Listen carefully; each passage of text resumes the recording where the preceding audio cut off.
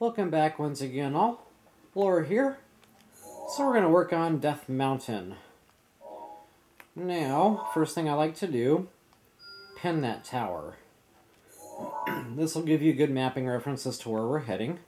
So I'd like to actually depart from the Lanayru Tower. I'll show you guys a real quick and easy way to get there. But I actually like to take my time because there's a lot of material gathering I like to do on the way up. Okay, so what I'm going to do is get myself on this roadway here, or this pathway, if you will.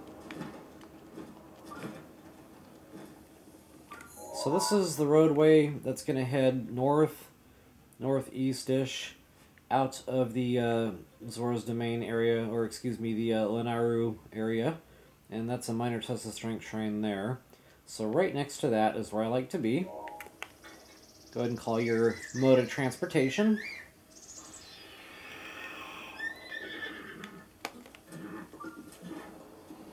Oh, and something I should point out is, as soon as you're done with the Zora's Domain Divine Beast, I always like to disable that Mipha's Grace. Reason being is the game stops producing fairies. So I personally would rather have a pouch full of 4 to 6 fairies to come to my aid multiple times than to worry about dying once, Mipha's Grace coming to the rescue, and then it taking like 10 minutes or something to recharge. So me personally, and again, this is a personal preference, but me personally, I would much rather continue having unlimited fairies in this game. So, moving right along, there's going to be a fork in the road. You're going to want to veer left. The horse is going to want to go right. We need to go left this time. Now, there's going to be a couple of people out here under attack. I always stop and rescue this one because it's usually a silver bobkin.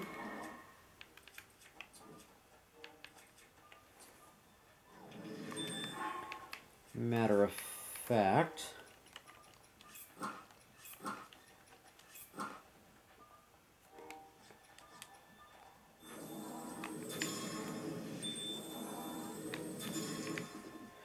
and I always stop for silver enemies because that's better weaponry and gemstones, of course. And who wants that stupid weapon? It's not my thing.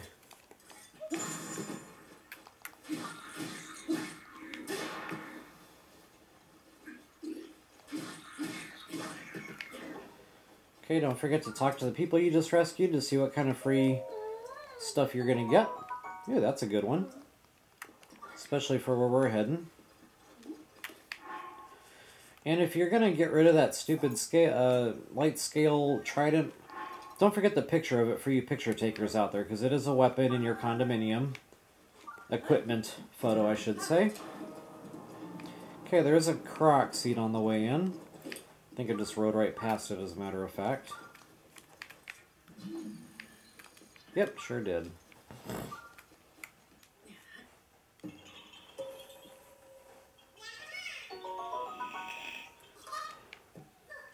Okay, just to give you a rough idea on the map where we are here.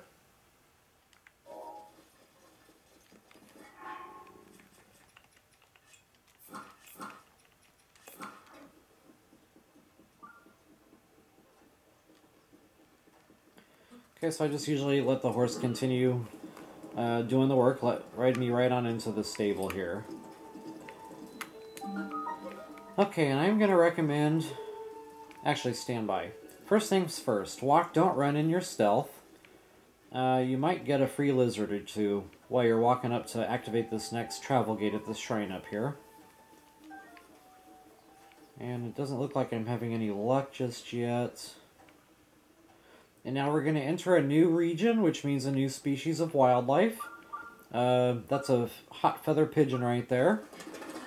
For you picture takers out there, you're going to have hot feather pigeons, golden sparrows, fireproof lizards, and ostriches coming up anytime now. Okay, so that is our Mo'a Keet Shrine, or whatever that is. So I'm just activating the travel gate for now. I'm going to go ahead and head back down to my stable. Okay, those are just your typical warm weather insects there. So no lizards just yet, boo-hoo. Okay, so I'm just going to go ahead and buy a couple of elixirs just so I don't have to walk around, find the ingredients, and waste your time and come all the way over here to cook them. So I usually only buy 1 or 2 here. I'll just go ahead and take 2 for now. Alright, folks. Beetle doesn't really have anything of interest to me at the moment. But I will talk to him just to make sure it's nothing I'm forgetting here that might be of interest to you all. Okay, nah. Pass. Okay, so I will get back on track here. Okay, so there's those ostriches for you picture takers out there. And they do drop... Ooh, I just got a Fireproof Lizard. Cool. They do drop different meat than what you're probably used to getting from a lot of the other stuff. You might get a whole bird instead of just the thighs here. So you're either going to get the thighs or a whole bird. So either way, it's a good deal. Okay, so I'm just kind of keeping my eyes peeled for lizards that are going to be perched up on these rocks around the area. Normally I see them sitting around by now. I don't know what the dealio is here.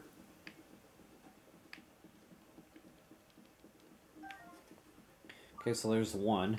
And you can always get a picture of one. I'm going to show you guys a little trick to that. So if you already caught a lizard and you want to take a picture so you can search for these guys, go ahead and set a bomb down. Set your lizard down. Detonate your ordnance. And that stuns the lizard for you to get a picture of. Neat little trick I figured out one day when I was trying to get pictures of hardy lizards and I just couldn't find one. And I was like, wait, I wonder if I could just stun one, and it worked out. Okay, so moving right along our main pathway here. Do keep your eyes peeled for more and more lizards, of course. The more you can collect, the better. We're actually heading to the southern mine eventually, and that's going to be a good number of them in one little spot. So it's not like you really have to stress over finding 10 lizards yet. But in the southern mine, we will need to go ahead and pick up at least 10 of them. Okay, so I normally like to do this at night because there's going to be extra fire bats or whatever they're called. As a matter of fact, I'm going to make a quick campfire here as soon as I kill this guardian that's coming up.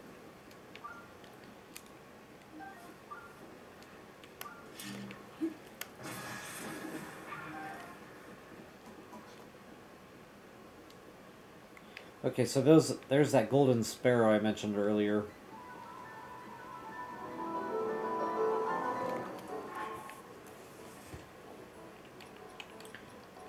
Oops.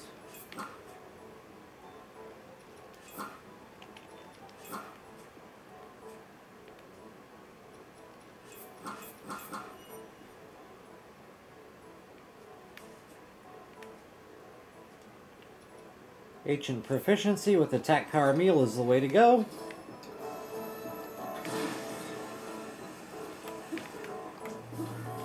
Normally I do 1 leg at a time, but that leg was underground there. That's kind of frustrating. So if that happens and he starts getting away from you, just stand still. Usually he'll kind of walk away from you a little ways and then he'll stand still. It makes getting that eye shot a heck of a lot easier, that's for sure.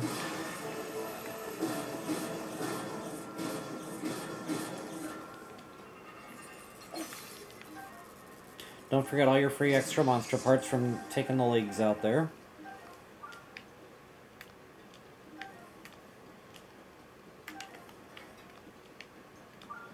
Okay, so at this point I like to make it nighttime, and the reason is the fire bat. That's a material you're going to need to upgrade the snow quill set. They're around, and of course they're going to be in the Akela area too, but it just makes sense if we're going to consolidate the effort to go ahead and get as many as we can while we're walking up toward the tower here.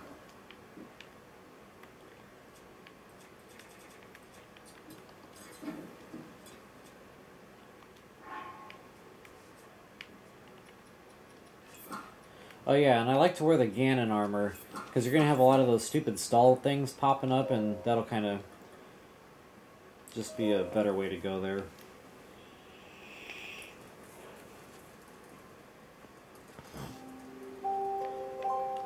Alright folks, so just go ahead and continue up trail here. Now there are some Korok seeds in the area.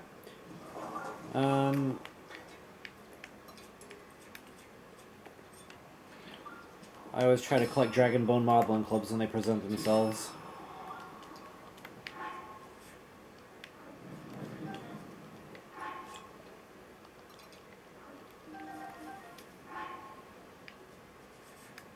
Cool.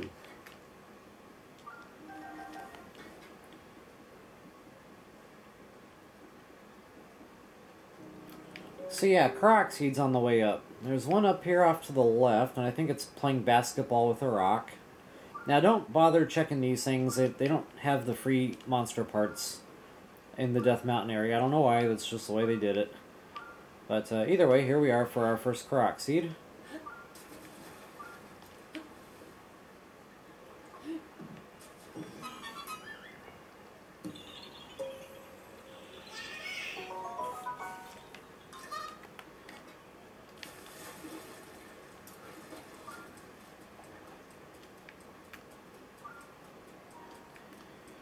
So continuing uphill, there's going to be luminous stones, regular gemstones behind false walls, and, as I mentioned, fire bats.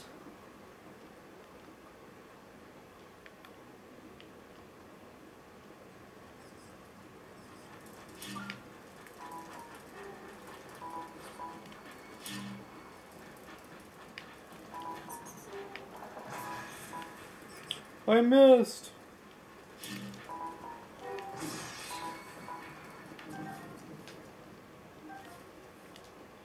Okay, so I'm not going to take the time to harvest all these luminous stones, but I do recommend you guys do that. So just continue up trail here. Every one of these lanterns up on the walls of these cave systems should have bats flying around. A bat or two bats, depending.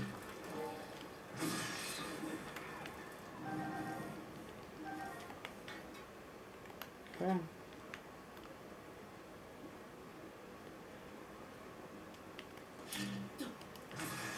Now, normally I've gotten extra fire bats by now, but I think I actually turned at night a little late in my trail. So what I would advise is back toward the stable. That's probably when you want to make it nighttime, because you'll get more fire bats that way. And the more of these materials you can gather, the better. All right.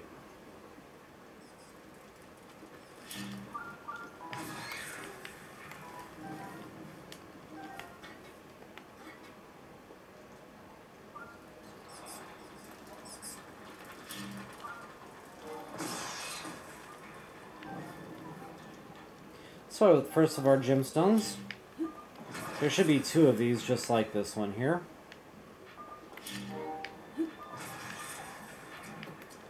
They're usually pretty lucrative, and I say usually because not always, but I usually get better quality type stuff here.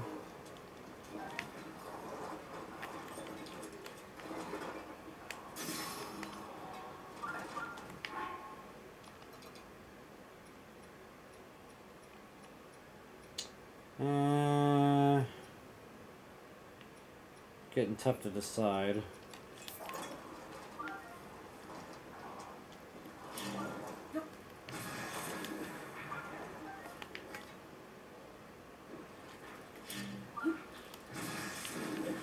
Owie.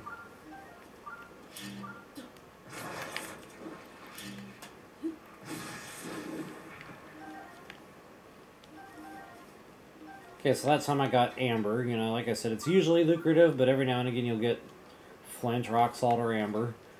Alright, so continuing on up pathway here. We're real close to the tower at this point, just to kind of give you an idea on the map. Getting real close here. So, these bats normally wouldn't be here, but of course it's nighttime hours, so that's the only reason they're here at the moment.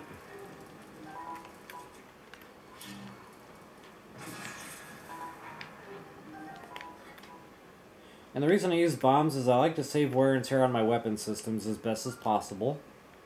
Okay, there should be a treasure chest off to the left here somewhere.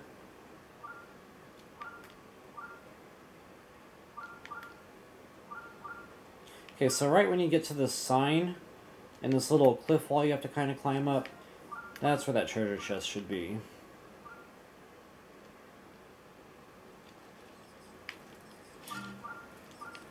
Or so I thought. I didn't already get it, did I? No way, Jose. Where is it?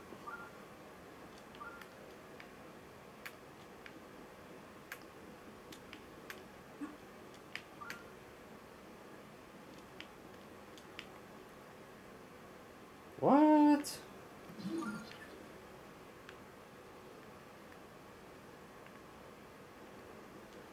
Okay, maybe that's just old man memory kicking in. I could have sworn there was a treasure chest there. Okay, so anyway, this is about the point you're going to catch on fire in the game. So this is a great time to go ahead and consume a Fireproof Elixir. I'm just going to use one of them for now, because we're real close to that tower.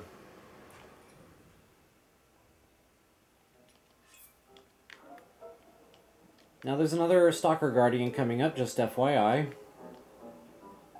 And I do need a picture of one because there's a side quest later on in the game where you need a photo of a Stalker Guardian, a Flying Guardian, and a Guardian from inside a shrine. It doesn't matter which one. So I might as well just go ahead and get it here while I'm on the subject. Okay, so right when you get to that Guardian, you're welcome to go kill it if you so desire. I'm just going to go ahead and go around here.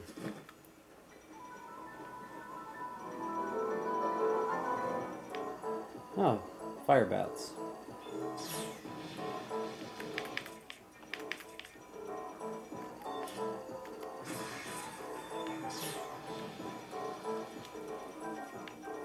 Poopy. Hey! My shield didn't work. What was up with that? That was weird. Oh well. Apologies for the waste of time here, folks. Thought I had my shield out there. Maybe I didn't. Okay, so anyway, I'm just going to go around that Stalker Guardian. I normally just kill it, but I'm trying to speed the process up here for you. It's not working out that way so far.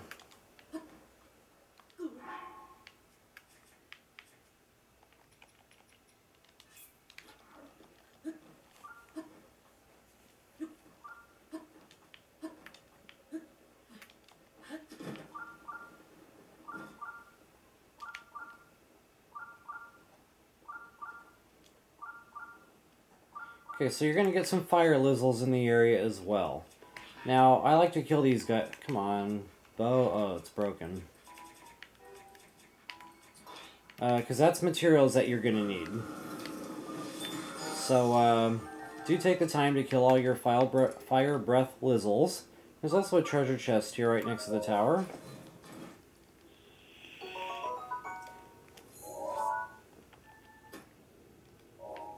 Okay, so here we are. I don't think you need to watch me climb the tower, so let's go ahead and meet back up topside, and we'll continue on route to Death Mountain. Or Goron City, I should say.